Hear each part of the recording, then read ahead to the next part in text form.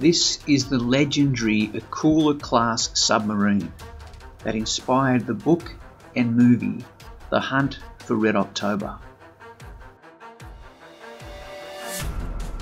Constructed by the U.S.S.R. and first deployed in 1981, this gigantic nuclear-powered submarine is the biggest ever made.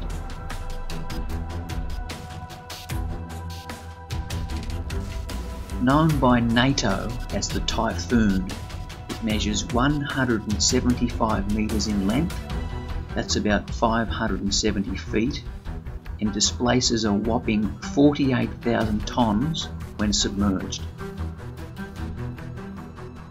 Its twin pressurized water nuclear reactors produce 255,000 horsepower each, so it can travel quietly at over 50 kilometres per hour.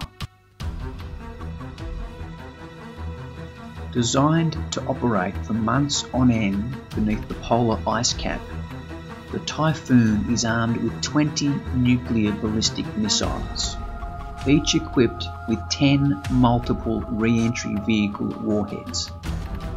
This means that the ice-breaking Typhoon can single-handedly shower a Western opponent with 200 nuclear warheads.